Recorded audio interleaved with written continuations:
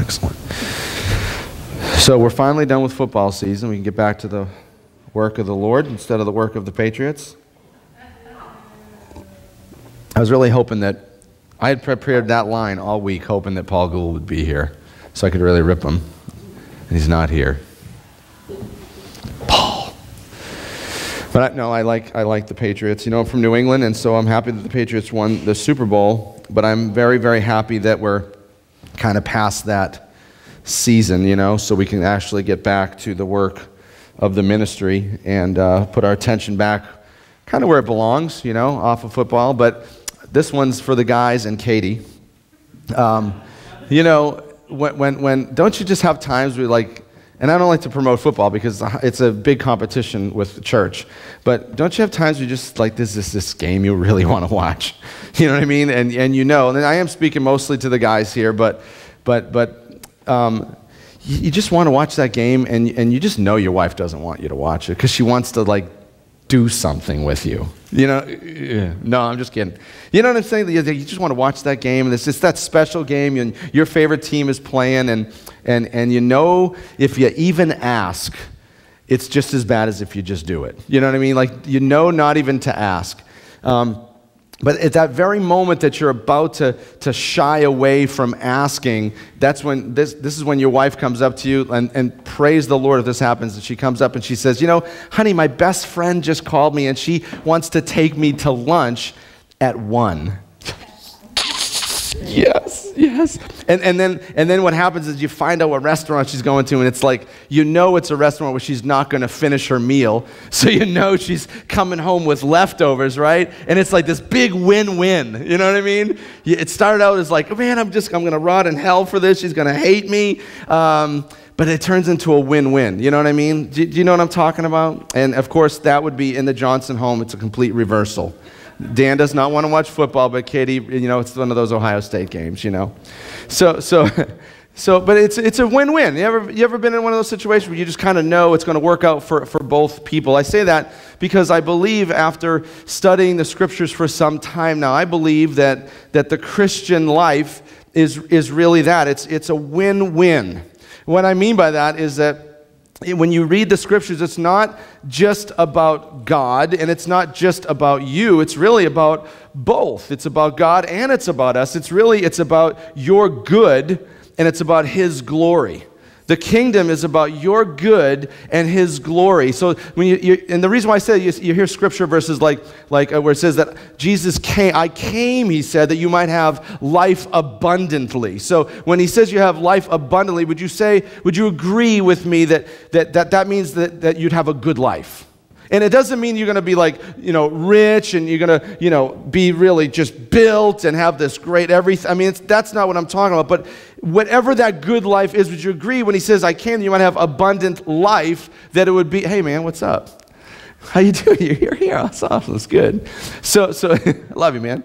So would you agree that it's to have a good life, right? So He said, I came that you would have abundant life. But then the scriptures say that whether you eat or drink or whatever it is that you do it all to the glory of God. So He says, I want you to have a good life. I want you to have some things. I want you to do some things. But while you're having them and while you're doing them, I want you to do it all for me. So it's about my good and His glory. Would you guys agree with me? Do you agree with what I'm saying? So this week, as I was reading through the scriptures, I found a spot in the Bible, one of my favorite books of the Bible. We actually taught through this book several years ago when we were over in the UMAC in Tavares at the Methodist Church, way back when, and I taught through this book. It's the book of Philemon. And some of you might go, that's even in the Bible? You know, like, what Bible do you read? You know, it's a new translation. It must be, because I've never heard of it. It's a really small book. This, what I'm going to share with you tonight, we did not cover 3.5 years ago. This is something different. But it's a book that Paul wrote to this guy. Guess what his name is? Oh, you are so smart. So this Paul writes this book, and it's a 1-page book. It's not even a page.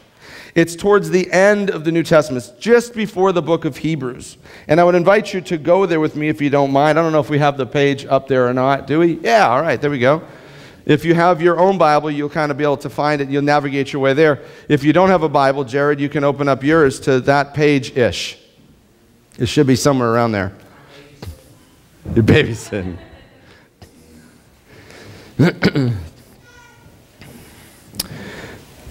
Paul starts to talk to this guy, Philemon. Let me give you just a quick little background about Philemon. Philemon is a rich man. He owns slaves. He owns property. He has a business. And this guy has a slave named Onesimus. And Onesimus runs away. Now, Onesimus is a slave, and so therefore he is a piece of property. Do you understand? That's not a good thing. Slavery's not good, but it is what it is back in the day.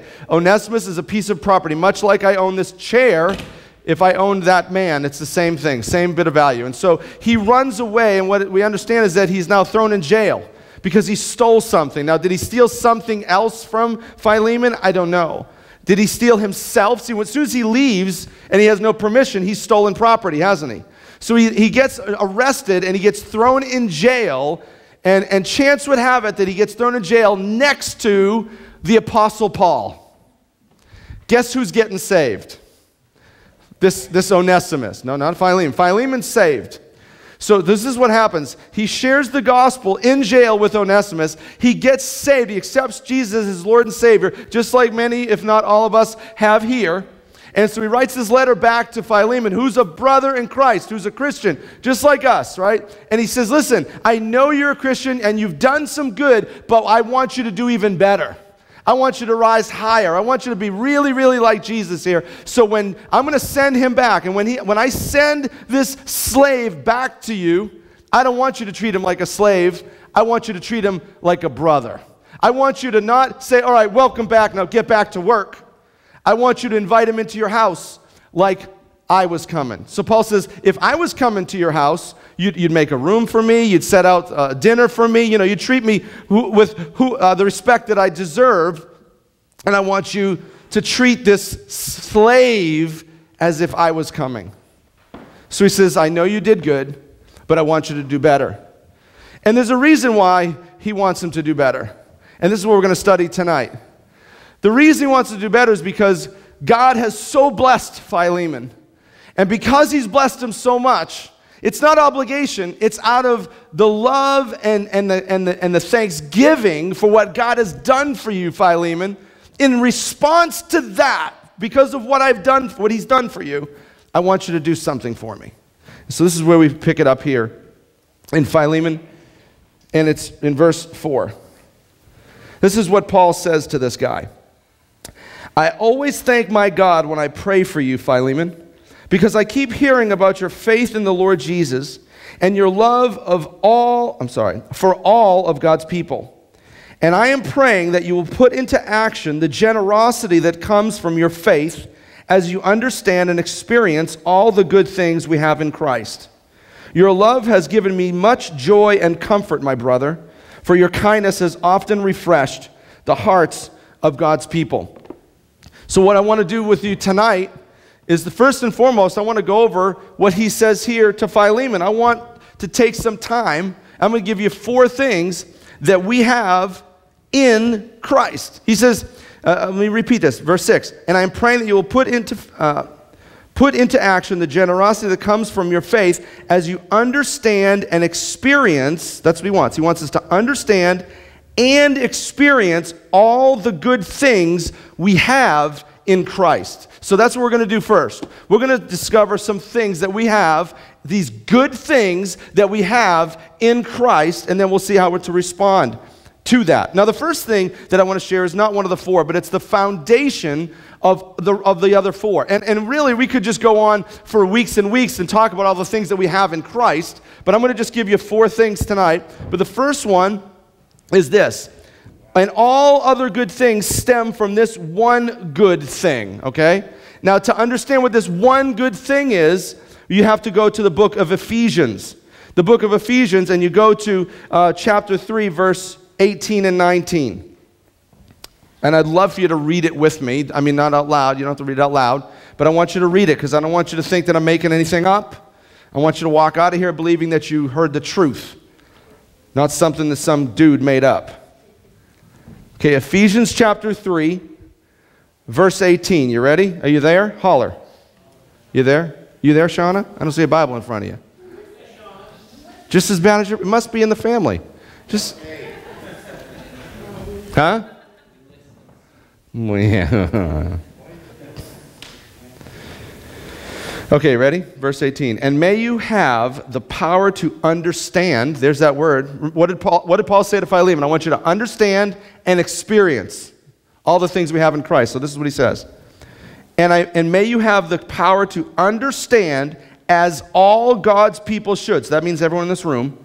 How wide, how long, how high, how deep his love is. May you experience. So you see that? Again. He wants us to understand and experience. And what is he saying here? I want you to have the power to understand the love, and I want you to experience the love of Christ.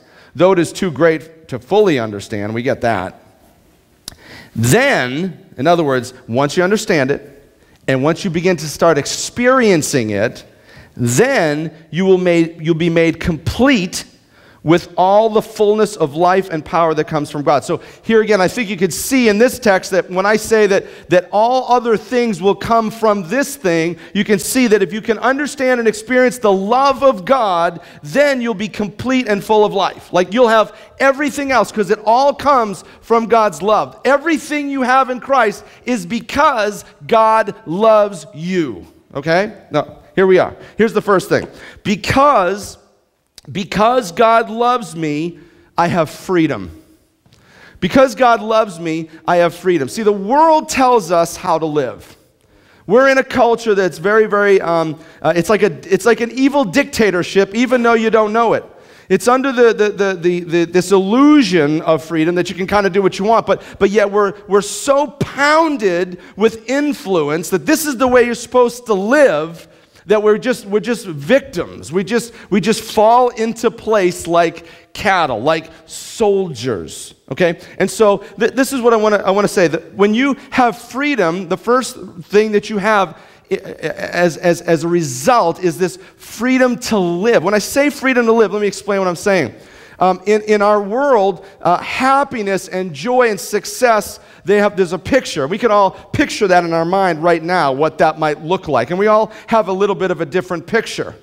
But I would guarantee that most of the people here, at least in our country, there's some material in that. There's maybe a house, there's maybe a spouse and some kids and a car and a job. You know what I'm saying? You have some stuff. There's some of that in there. But let me give you some freedom. Because I got news for you, and maybe you guys can amen with me. Not everybody gets all that, right? I mean, not everybody gets all that, right? There's some common grace, like we all get air, but we don't all get big houses. We all get food, but it's not as good as some others have. And we don't all get there, and we don't get to that level of success that the culture puts on us. Let me give you some freedom. You guys ready for some freedom? Habakkuk 3:17, Old Testament, towards the end of the Old Testament. Let me show you what freedom looks like, okay? I'm going to show you what freedom looks like in the life of the believer. Habakkuk, I know that's another one of these Philemon books, right? Habakkuk, yeah. Habakkuk 3:17. Okay, not everybody has massive abundance in the area of prosperity and houses and big bank accounts and retirement funds and great careers and great jobs and power and prestige and influence. You know, most of us are just regular, everyday folks, right? We're everyday folks, but there's some freedom in that. There's some freedom. You ready? Habakkuk 3:17. If you don't have it, just listen. Habakkuk says this: even though the fig trees have no blossoms, and there are no grapes on the vines, even though the olive crop fails, and the fields lie empty and barren, even though the flocks die in the fields, and the cattle barns are empty, yet I will rejoice in the Lord. I will be joyful in the God of my salvation. That's freedom. That's freedom. That's the joy that surpasses understanding. That's when the situation of our lives, the circumstances, do not infringe upon my joy. The joy of the Lord is my strength. And even though I don't have all the things that my culture says I need to have, still I will rejoice and be thankful in the God of my salvation. That's freedom. You have freedom to worship. We all worship something, and he's saying you can worship me beyond all the things that your culture tells you you need to have in order to be happy. That's freedom. Freedom is seen again in Matthew 6, where he says, listen, all these things that you think you need, the Father knows what you need. Seek first my kingdom and my righteousness, and all these things that you need, not what you want. Not what the TV tells you you need to have. Not what the magazines say you need to look like. But all the things that you need, I shall give them to you. That's freedom. That is freedom. That is freedom. Romans 7:6 is another way we can be freed. See, the world tells us how we're supposed to worship him. And look, rules, they don't generate authentic worship. When you are obedient to your parents only because you fear that they will spank or ground you, if you do not speed only out of fear that you will get caught and have a ticket, if you don't rob a bank only out of fear that you might get arrested, that's not authentic. Okay, let's give you the authentic. Romans 7:6. True worship comes in a different form. Romans 7:6 says this. But now we have been released. That's freedom, right? We have been released from the law, for we died to it and are no longer captive to its power. Now we can serve God, not in the old way of obeying the letter of the law, but in the new way of living in the Spirit. See, people are always trying to impose these rules on you and how you should worship God. You should wear this clothing, and you should sing these songs, and you should eat this diet, and you should go to church on this day, and you should follow this law, but not that law, and you should follow this, you should follow. Listen, that's not the way it works. See, it's not about the rules. The rules, I read, was it yesterday or today, that the rules were like, I'm not ripping the Ten Commandments because they're awesome and they're spiritual and they're beautiful. But like, if you think about it, is not killing each other the height of human experience? Really, you know what I mean? Like, is me not stealing your stuff the height of human experience here? It's the low. It's the bare minimum. He's like, listen, can you just not kill each other? That's a good start. Stop stealing my cookies. Hey. Whoa, hey. You should know better than to leave them out there. Get your own. That's tempting. That's evil. It's rules. And we're not to live by rules, okay? It's all about, and you hear it in church all the time, it's not about rules. What's it about? It's about relationship. It's about a relationship with God. It's about the Holy Spirit saying, hey, Joey, I want you to do this. And you go, yes, I'll do that. It's saying, Paula, don't do that. Okay, I won't do that. You know what I'm saying? That's what it is. It's freedom to worship him. It's freedom to worship him. Here's another thing we're freed up of. Freedom from sin's power to kill and condemn. Romans 6:7. While you're in Romans, take a look there. Romans 6:7. You guys probably already know this because we just went through Romans. But Romans 6:7 says this. For when we, and I'm not going to talk a lot about it. I'll get to this in a minute. We're going to be talking about this dying stuff the next 3 weeks. I'll talk about that at the end. But Romans 6:7 says this. For when we died with Christ, we were set free from the power of sin. See, we were set free from the power of sin. Now, does that mean that you're going to be perfect all the time, that you absolutely will live a sinless life? No, it does not. Amen. What it means is this. The wages of sin is death. It says in Romans 5 that through this one man, Adam, all people will experience death. But through this one man, Jesus, we've been given freedom because eternal life is now available to any person. All of us.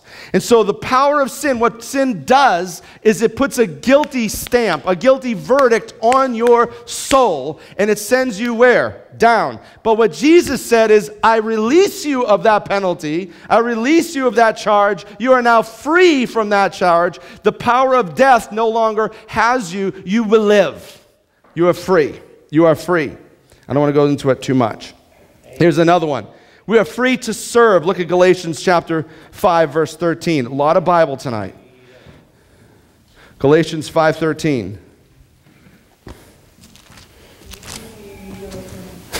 cranky. Galatians, chill. You know, I don't have a whole lot of attention span. You can't ruin me. Galatians 5:13, we're free to serve. We're free to serve. See, that's not the way our culture really dictates, does it? What's our culture say? Serve me. Take care of myself. Take care of myself. Look out for number one, but don't step on number two. That was Rodney Dangerfield who said that. Do you remember that one? Listen, Galatians 5:13, for you have been called to live in freedom, my brothers and sisters. Now, what does that mean? Do whatever you want? Take care of yourself? Acquire some more stuff? More success? A little more cash? You've been called to live in freedom, my brothers and sisters, but don't use your freedom to satisfy your sinful nature. Instead, there's something better, isn't there? Instead, use your freedom to serve one another in love. Is that normal? No, it's not. It's not normal. That is not the way common culture is it? To serve one another in love. It's very, very much centered on ourselves. We do things for ourselves. We spend most of our day taking care of ourselves. Do you go to work? Here's just this a funny little silly example, but when you're in the morning when you're getting ready to go to work, are you packing lunch for your buddy or are you packing it for you? I'm not condemning, I'm just saying, I mean, normally you're packing your lunch for yourself, right? That's just the way we are. We kind of take care of ourselves first. But what the scriptures are saying here is I want you to adjust. Now that the Spirit of God lives in you, you're a believer, you're a new person. And so I want you to kind of adjust the way you think. That maybe we could spend our lives pouring out our lives in service to other people that they might know Jesus. Okay, that's what he wants us to do. Galatians 5:1, so Christ has truly set us free.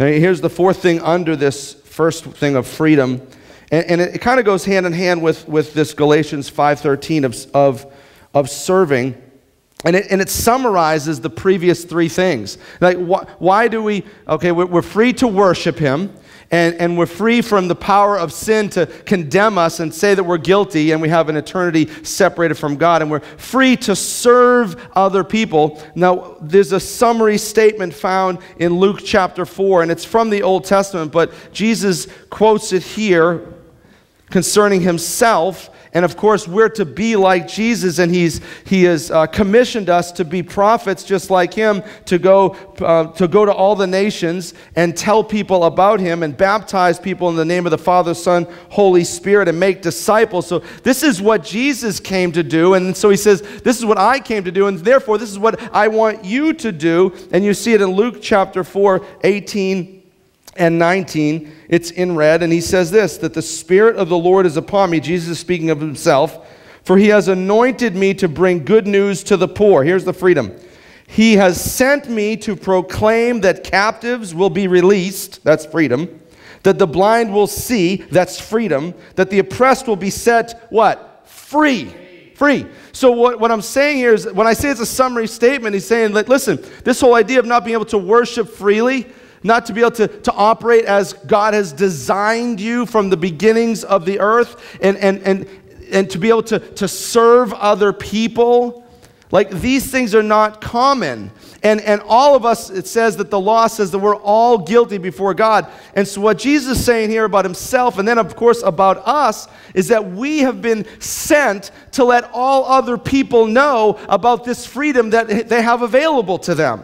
That we've been given freedom to worship him. That we've been freed from the rules of common culture. We don't have to live like that anymore. And we could serve and love and forgive and all those amazing things that Jesus is, that we are released. And we can live like that. And so our job is to go and give them the good news that they too can be set free.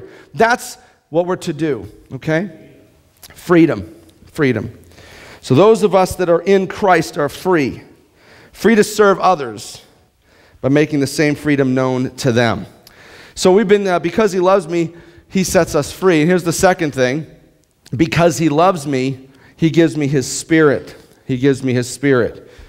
There's a lot of things that you get when it comes to the Spirit of God. But if we're to be a little bit selfish for a moment, what's the there's a lot of things, but what's the greatest thing? Let me think about this. What's the greatest thing that you get personally when you say yes to Jesus, you bow the knee, and he gives you his Spirit that now dwells in you? What's the greatest thing? I mean, we could probably argue about it, but I'm going to throw this one out there, and you can tell me if you agree or not. But since the Spirit of God is eternal, and since the Spirit of God has eternal life, therefore we have what? We have eternal life. I mean, it doesn't get much better than that, right? We can get a gift, and we can get some this, we can get some that, but at the end of the day, the only thing that you can't get back, the only thing you can't buy is time, and he just gave you all of it. That's an amazing gift, right? That's an amazing gift. But there's more to it than that, okay? There's more to it than that. You get eternal life, but the other thing you get is you get this thing, it's called the fruit of the Spirit. See, and I don't want to rip you guys down, but if I wasn't honest with you, I wouldn't be doing you any justice. No good thing, no good attitude, no good behavior, no good change in you comes from your New Year's resolutions. Like, you can say, you know how many times I said I was going to lose weight? I mean, seriously. I mean, yeah, right. And it's just not working, okay? It's obvious, okay? It's obvious. So like New Year's resolutions, like I'm going to be nice, I'm going to eat less, I'm going to exercise, I'm going to be nicer, I'm going to do all these things. Like, they don't work, right? It's just blah. It's lip service. It just doesn't fly. Okay, so anytime you become more Christ-like, it's because the Spirit of God, this is what the Scriptures say, and I believe that it's true, that the one who began a good work in you is continuing to do so. So he's inside of you, and like, don't ask me the chemical makeup of this. Don't tell me to pull out the chemistry set and say, explain to me how the Spirit of God works inside of my kidneys and my liver and my heart and all these things that makes me different and better. Like, I can't explain that. It's one of those supernatural, freaky things, but it happens, right? Then all of a sudden you're just different. You meet somebody and you're like, hey, he's not the same jerk as he used to be. He's still a jerk. He's just not as bad. He's just not as bad. You know what I'm saying? Like, you see, there's a change in someone. You know, they give their life to Christ. They start reading the Scriptures, and they're praying, and they're going to church and doing this, and all of a sudden they just start acting different. And so that's the Spirit of God inside of you, changing you and making you more like Jesus Christ. The Scriptures say that he is the one who gives us the will and the desire to do what pleases him. The Scriptures are so true, and I'm finding this out more and more all the time. As I live, as the days go by, no one's seeking God. No one truly is good. You know, we're all kind of rotten in our own way. We're getting better, though, right? We're not perfect, but hopefully we're progressing. That's a good word for the night. We're not perfect, but we're progressing. And the Spirit of God is working in us. From the moment we bend the knee to Jesus, he stays in us, and he's working on us, giving us the will and the desire to do what pleases him, to start changing who we are. My normal responses, they change. My default changes. My perspective changes. My worldview changes. My attitude changes. I start becoming more what? Kind and patient and loving and faithful and good. And hopefully a little bit more self-discipline, although if my friends would stop putting cookies in front of me, that would make it a lot easier. Self-discipline. Any good change comes from God. That's part of the fruit of the Spirit. So not only do we have the Spirit, but he does some changes in us, and he gives us a gift. 1 Corinthians chapter 12, verse 7. Take a look.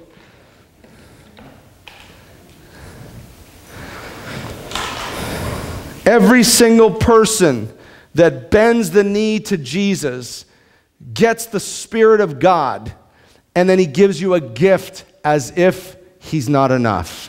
He's so kind. He's so good. 1 Corinthians 12, 7. A spiritual gift is given to each of us. That's good news, right? Would you agree? Do you think that's a good gift? Look at your neighbor and say, that's a good gift. It's a good gift. You get a good gift, right? That's awesome. Who likes gifts? Who loves their birthday or Christmas when you get stuff? It's awesome, right? How about this, though? 12:7 goes on. It says, you get a gift, but it's not for you. Yeah, that's what a lot of people feel. Exactly. But a spiritual gift is given to each of us so we can help each other. Some translations talk about to edify the body, which is the church, to build up, to strengthen, to enlarge the church of Jesus Christ. We all get a gift. So we get the gift, we get eternal life, we get Him working in us to make us more like Jesus, and then He gives us each a gift, some type of a talent, something special in each one of us, that if we will exercise that thing, the whole church is healthy, growing, and full of love. And that's exactly what we all want. At the end of the day, we want that, don't we? We want the church of Jesus Christ to be healthy, growing, and full of love. And listen, the only way that happens is if each and every person who says yes to Jesus, who receives the gift of the Spirit and a gift from the Spirit, exercises that Spirit to build up the body of Christ. And when we all do that, you got to tell this world to look out, because we're going to make a dent in hell. That's what's going to happen. That's what's going to happen. So when we get the Spirit, we get the fruit of the Spirit, the change inside of us, we get the gift that we can use for other people. Here's the third thing. Because we love God, He gives us freedom. Because we love God, He gives us the Spirit. And because we love God, He comforts me. He comforts me. 2 Corinthians chapter 1.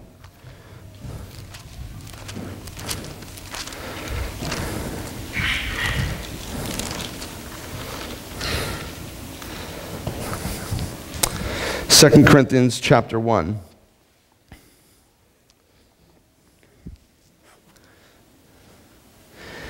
Did you ever, I know I'm not alone, have you ever had a time in your life when you're all alone and you just feel like you're at the end of the rope?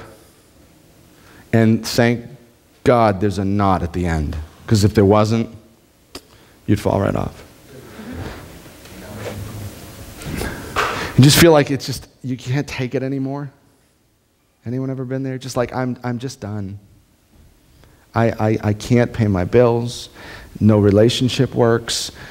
My job, I just lost my job. I mean, it's just, and you just feel it just piling and piling and piling on top of you. And you just get alone in your room or wherever, I don't know where it is, and you just cry. You just cry. And you just weep and you just beg God. Have you ever been there? God, if you'll just do this, I'll go to church every week. Come on now, right? I will grab that offering plate, ooh, and I'll fill it up, Lord, if you'll just do this. No, but you just get to that place in your life where you just feel so defeated and so down, and you've tried everything, and it just, nothing's working, and you just find yourself on the floor, kind of fetal, and you remember, you know, the carpet's wet from your tears. You're just crying and crying and crying, and you're just calling out to the Lord. And then all of a sudden, you just, I don't know what it is, like we all have different experiences, but it just seems to, you feel that weight just come off you. And you just go, man, and you get up and you just kind of brush yourself off, and you're like, man, thank you, I just needed that. You know? You ever been there? I've been there lots of times. And if you haven't, it's coming. And if you have, it's coming again. And your carpet will be wet with your tears. But we all have those experiences. And let me read this to you, 2 Corinthians chapter 1, 3 through 7. All praise to God, the Father of our Lord Jesus Christ. God is our merciful Father and the source of all comfort. He comforts us in all of our troubles so that we can comfort others. You see, it's a twofold ministry there. He comes to help you so that we can comfort others. When they are troubled, we will be able to give them the same comfort God has given us. For the more we suffer for Christ, the more God will shower us with His comfort through Christ. Even when we are weighed down with troubles, it is for your comfort and salvation. For when we ourselves are comforted, we will certainly comfort you. Then you can patiently endure the same things we suffer. We are confident that as you share in our sufferings, you will also share in the comfort God gives us. So a lot of these gifts are for us. For those of us that are in Christ, we have some gifting that has been given to us, like the Spirit is in us. The fruit of the Spirit's working in us. We've been given a gift in us, but some things transition from in to out.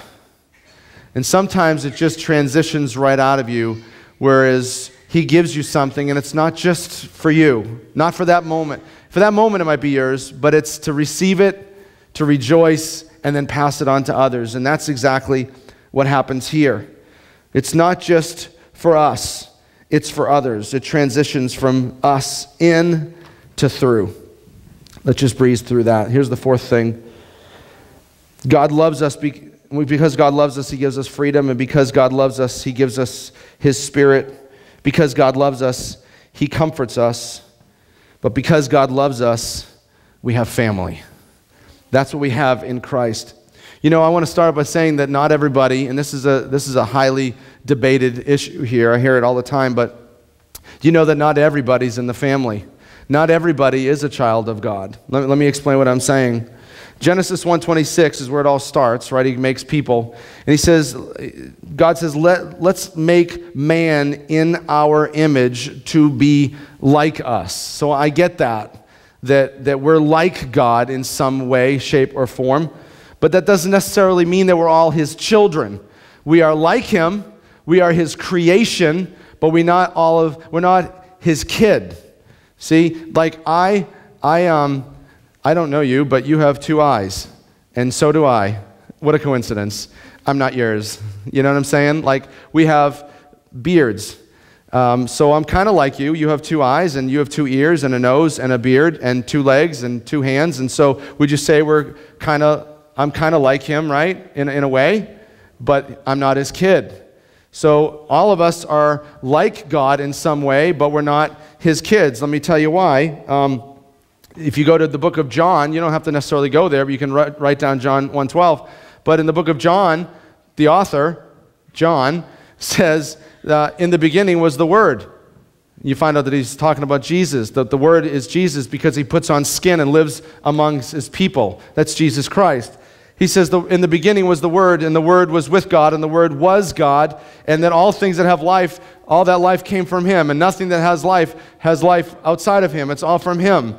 And he says in John 1:12, but to all that believed Him, Jesus, for all that believed Jesus and accepted Jesus, He gave them the right to become children of God. See, there's a separation there. Everyone, you hear it all the time in this politically correct world that, no, we're all God's children. Okay, no, we're not. You're God's creation, but you're not His kid. So you have to be adopted into the family. You need to be reborn. You need to have a regeneration. You have to be born of the Spirit, or otherwise you're just a walking zombie destined for the dirt. Okay, so not all of us are children, but those that believe in Jesus and accept Him as Lord and Savior, He gives them the right to become children of God. We see a similar explanation in Galatians 3:26. This is great, for you are all children of God. Through faith in Christ Jesus. Through faith in Christ Jesus. See, not everybody is a child of God. Not everybody is a child of God. And so therefore, you won't live in His castle all the days of your existence. Not all of us will. There's different choices, you know. I like multiple choice when it came to school, but I don't like multiple choice when it comes to this. But let me tell you about the multiple choice. Not everyone's going to choose to let the God of heaven and earth, the God of the Bible, be their father. Some of us choose a different father. Do me a favor, and look, I'm not going to explain all this to you in length tonight, but I want you to just see something, and then I commend to you the book of 1 John to read it in its entirety. But 1 John chapter 3, go here and look at it. 1 John chapter 3 tells us that we have some options. It's a multiple choice. We get to choose who our Father is. 1 John chapter 3, verse 9. Yeah, I know, but I want to go to 9. It is 10, but 9 gives us a little context, so I want to read it. Holler when you're there. Okay. "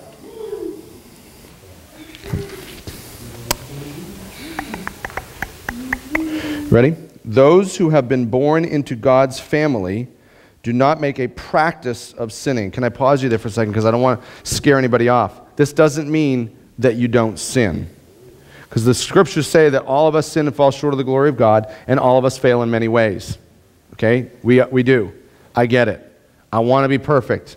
We all want to be just like Jesus. That's the goal. Okay? But there's a process, and we all fail. But this says those who make a practice of. You know, like, hey, I want to get better at drinking. I want to get better at adultery.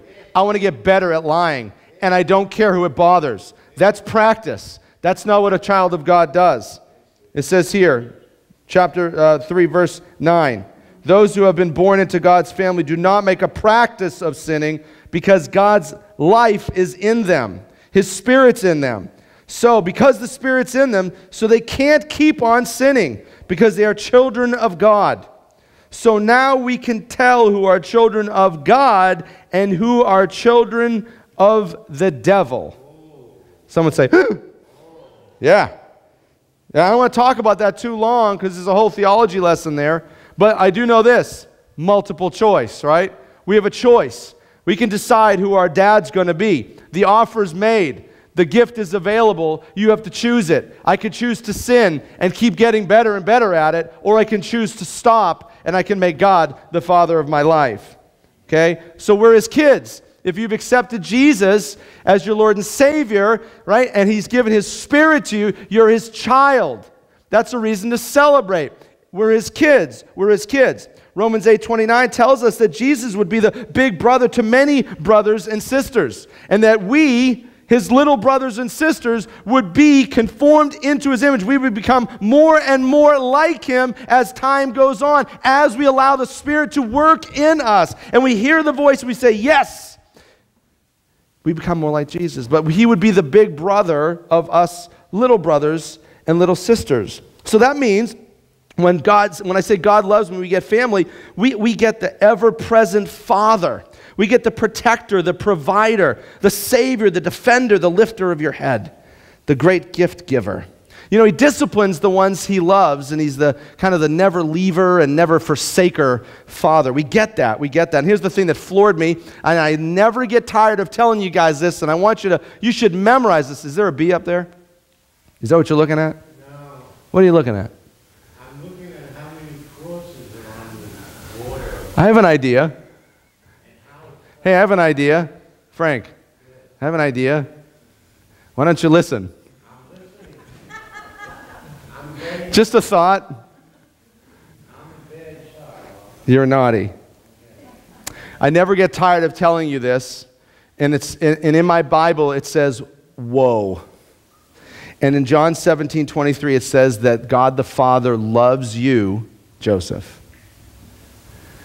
That God the Father loves you, Frank. That God the Father even loves Jared. I know.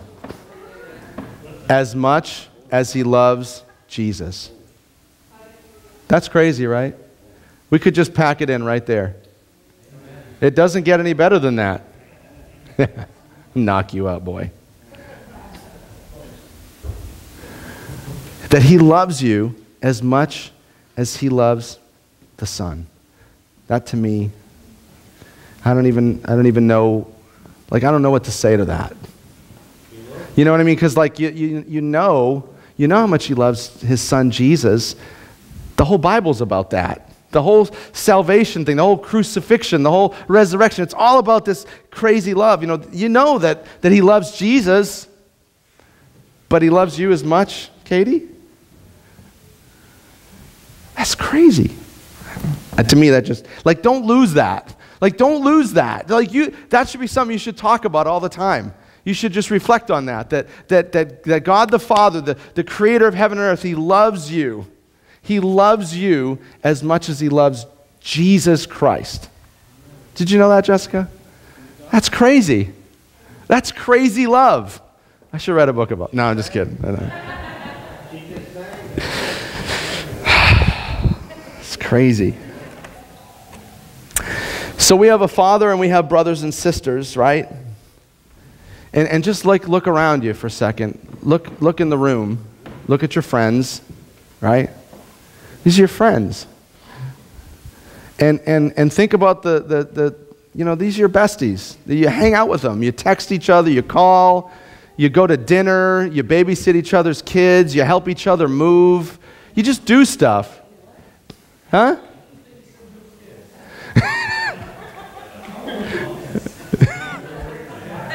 Hey, we're supposed to be givers, not takers.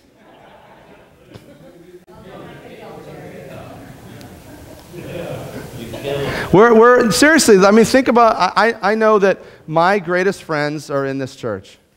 You're my best friends. And I know you love me, and I love you. And I know that you pray for me, and I pray for you. And I know that anytime I need something, I don't call outside this church. I call here. And everyone always helps me. And I hope that I can be the same. You know, so like, listen, I'm just nothing, but that's what I'm talking about is when a friend calls and shows up at your door at 11:30 and says, hey, I need a ride home.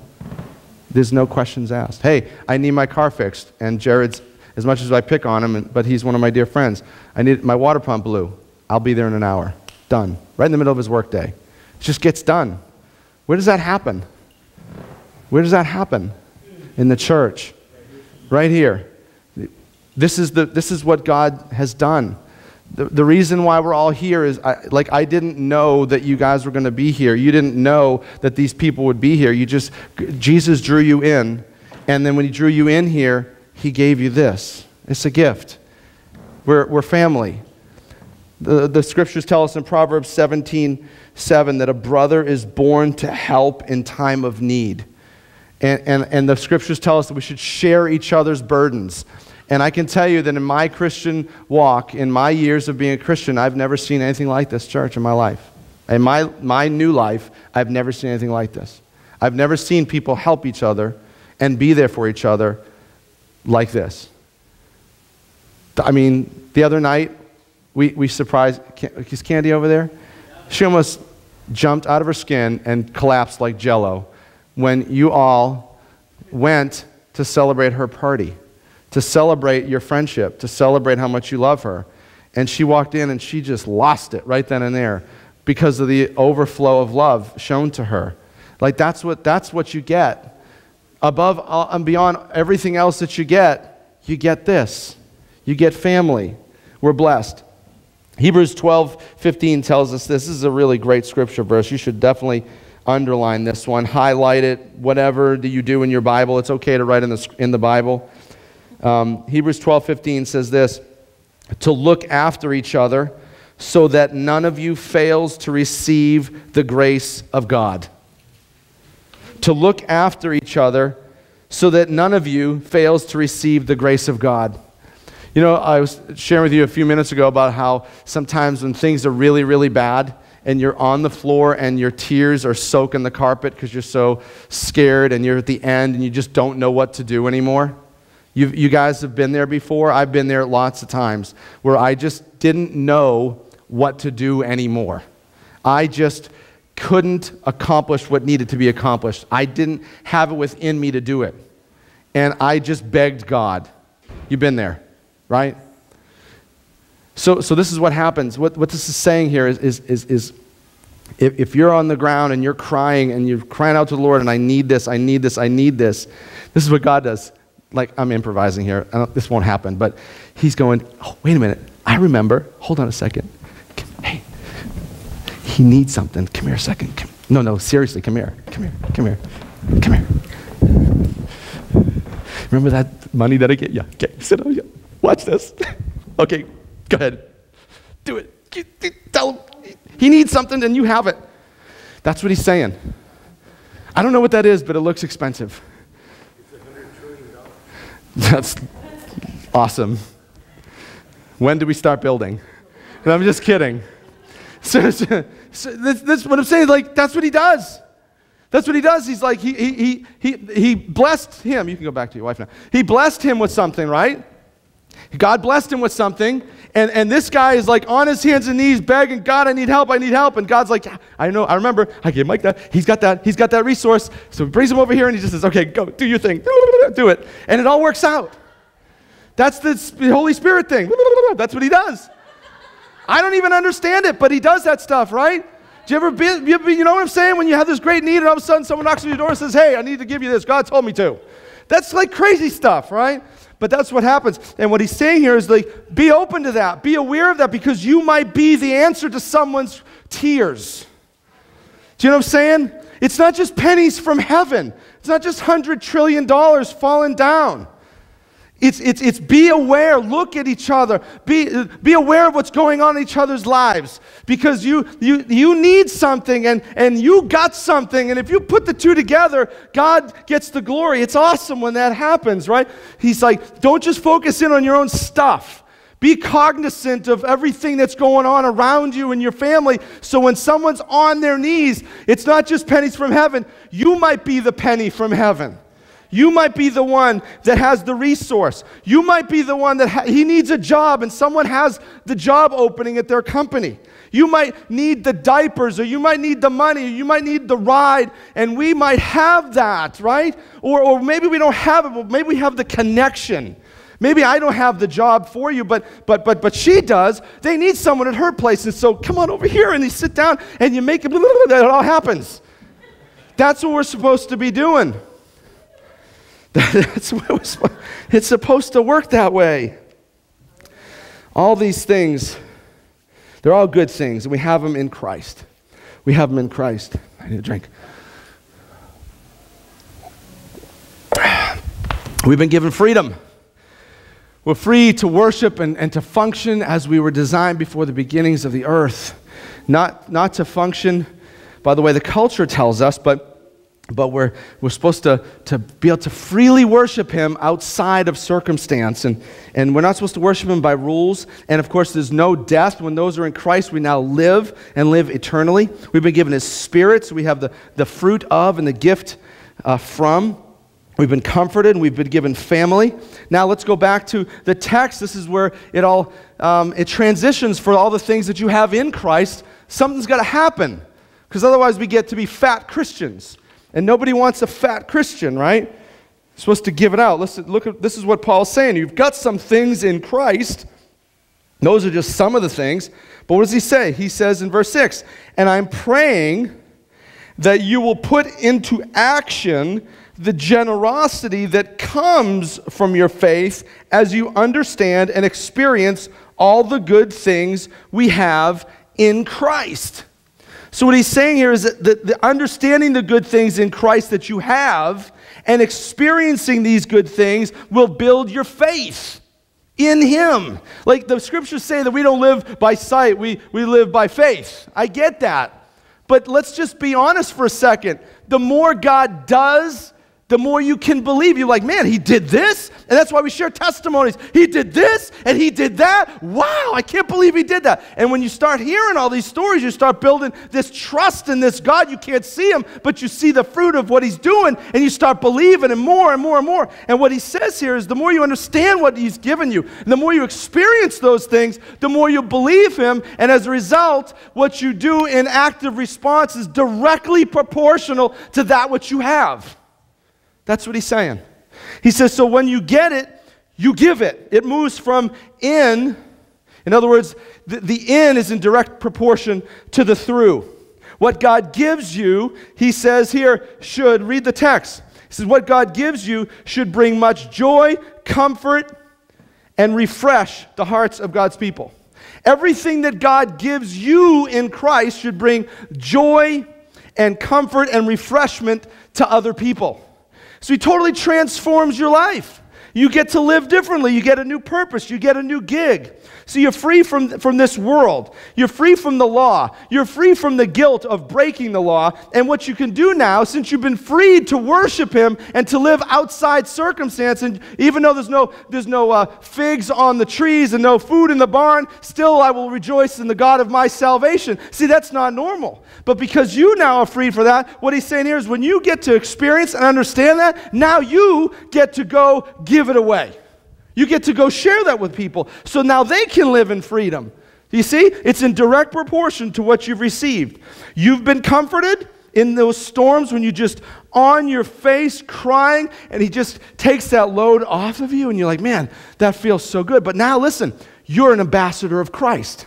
The Spirit lives inside of you. So just as God, the unseen Spirit, has comforted you in your greatest trials, when you're on your face soaking the carpet with tears, now you can be that same to someone else.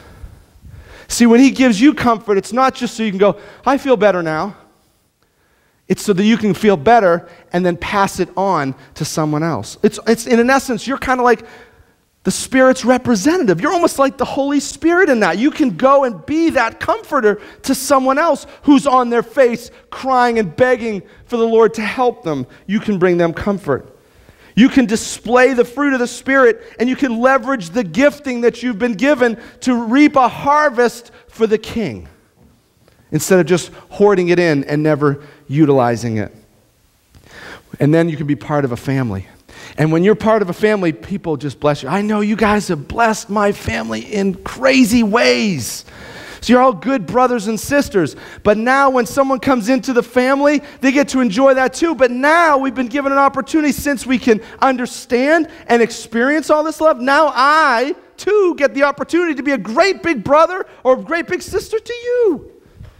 Whatever you do for me, I can reciprocate and do back to other people. It's a beautiful, beautiful situation. I can be a helper. I can be the one who provides the blessing. I can be the one who can deliver you when you're on your face crying. I can be that guy if I'll be aware of everything that's going on. God's all about your good and His glory.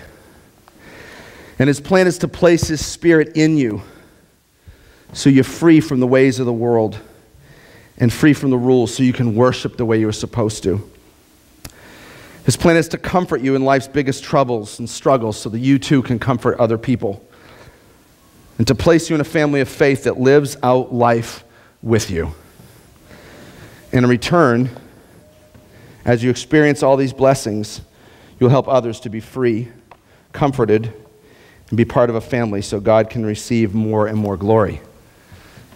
That's what it's all about. And that's what Paul's been telling Philemon here. Just took me a while to get there. He says, all that you experience in Christ, as you begin to understand all that you get, and I hope that tonight, when you proclaim His word, you understand what you get. Now, experiencing it, that's a whole other issue. Now it's when God's people step in and start to live this thing out. If you're cognizant of everyone around you, and you make sure that you might be the conduit to the blessing. You might be the one who helps that person in great need. You might be the one who comforts that person when they're on their face crying and crying out to the Lord. Maybe you're the one that God uses to bring blessing into their life. Amen? So you've been given truth, now it's up to you. You do what you will. We got a couple things before we worship. Again, we won't be taking our offering. Just put it in boxes if you'd like. We're going to take communion in a moment. I'd like to ask a couple guys to come up and grab these communion elements, and we're going to hand them out. And then we're going to take it together as a family. But before we do that, I want to mention to you a couple things. First of all, thank you very much for letting me do what I do, and it's an incredible privilege to do what I do, and I don't take that lightly. I mean it. I love you guys. Remember I told you we were going to sponsor this kid, Heavenly? Well, I've got some good news, and I got some bad news, and then I got some good news. All right? Let me give you the good news. The bad news is that we're not going to sponsor him. The good news is somebody did. That's awesome. Okay? That's awesome. So he's taken care of.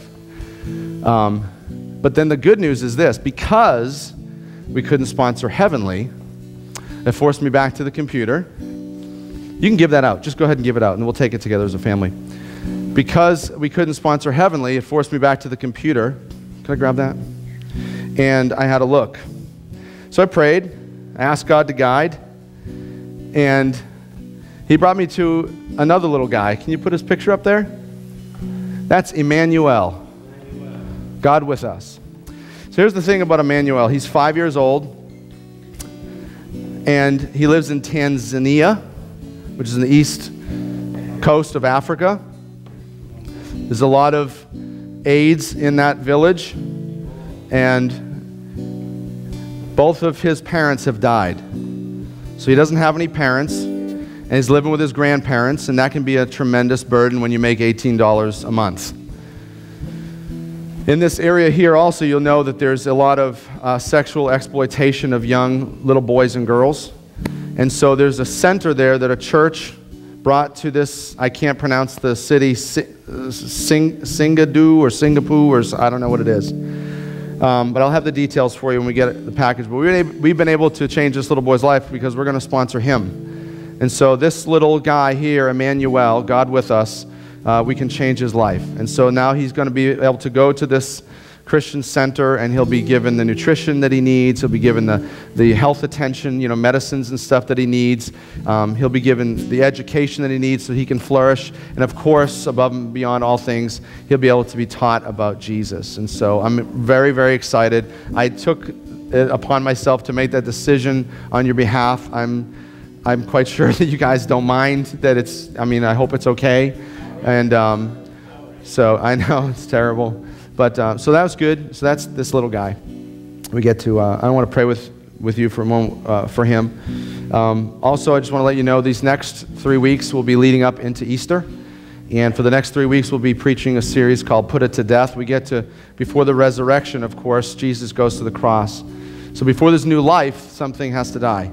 And so these next 3 weeks, we're going to be talking about some of the things that really need to die in our lives before we are raised to new life. And so we'll preach that series, and then we'll have Easter Saturday here at Revolution Church, April 4th at 6. And I ask that you would take these cards and use them to invite people to come and celebrate the resurrection with us. Father, we thank you for tonight. I thank you for singing over us. I thank you for the freedom that's here in this house of worship. I think it was quite obvious tonight that we are just a family of faith that love each other and love you. And I think we do church right here, Lord, and I hope that you're pleased. I thank you for beginning a good work in us, not only individually, but as a church family. You began a good work, and you'll continue to do so. That is your word, and we trust in that. Lord, I want to ask for your great blessing upon Holy, upon Angel, and now upon Emmanuel. Lord, we pray that they would come to know you, and that their relationship with you would deepen and strengthen as the years go by. I pray, Lord, that you protect them from the evils of this world that want to exploit them and harm them. The enemy comes to steal, kill, and destroy, and we know that, Lord. We see it all over the earth. But, Lord, you have come that those who accept you would have life, have it to the full. And we pray for that for these 3 children, Lord. We thank you for bringing them into our lives so we could be aware, a greater awareness of the struggles that are across the earth. And I thank you, Lord, for putting us into action, to putting action in our hearts, to step in and faithfully give so that we could bless these children. I thank you, and I ask for your blessing on all of those at this church that have said yes to that. Thank you so much. Lord, I'd like to take a moment of quiet before we take these elements to allow you to do some work in us. We talked about a lot of things tonight, Lord. Everybody gets something. So, Lord, whatever it is that you want to work on us right now, just quiet moment. I pray that you do that. Spirit, have your way.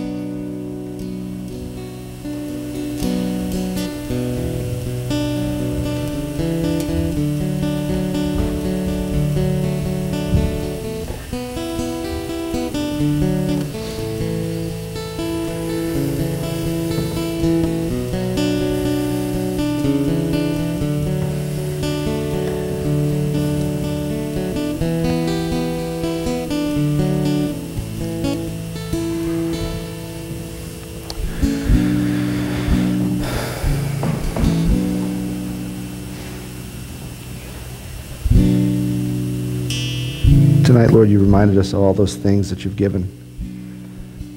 We realize, Lord, that all good things come from above. Anything good that we receive in this lifetime is because of you love. Because you love us, that's why we have freedom. It's because you love us that we have your Spirit in us. It's because you love us that you comfort us. And it's because you love us, you place us in a family. None of these gifts are available unless the great gift giver gives us a son.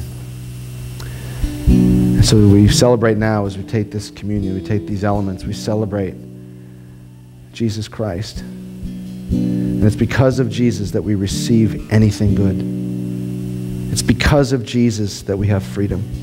It's because of Jesus that we have his Spirit and we have eternal life. It's because of Jesus that we are comforted in life's greatest trials. It's because of Jesus that we've been brought together as family so we could share each other's burdens. It's because of you, Lord Jesus. And we thank you. And now we acknowledge what you did to make all this possible. This bread represents your body that was given for us. Take it in remembrance of him.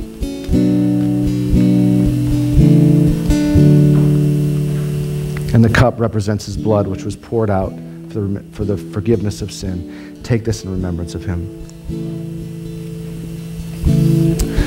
Lord, I pray that your Spirit would work in us mightily, mightily work in us, Lord. Help us to become more like you. Help us to desire the things of God greater than we do now.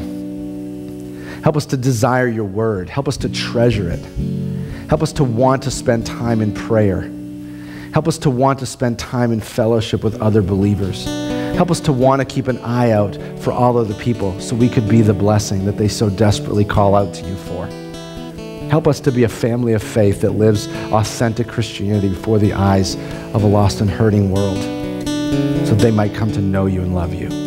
We ask these things in Jesus' name. Amen. Thank you.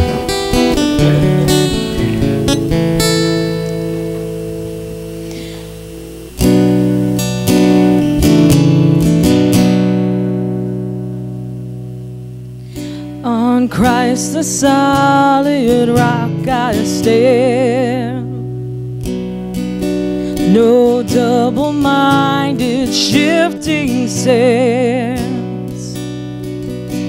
On Christ the rock I plant my feet. A firm foundation for me. On Christ the rock I place my heart and trust in who you say you are. No circumstance that blows my way will ever move this solid place.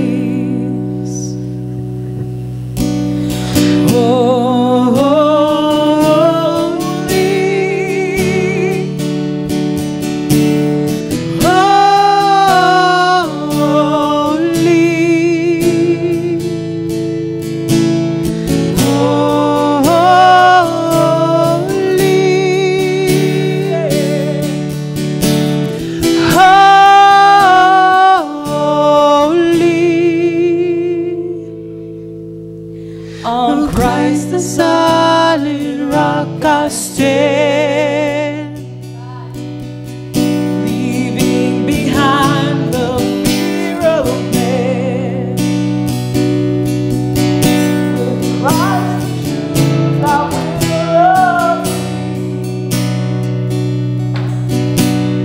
Faith lies and complete. On the solid rock I stand.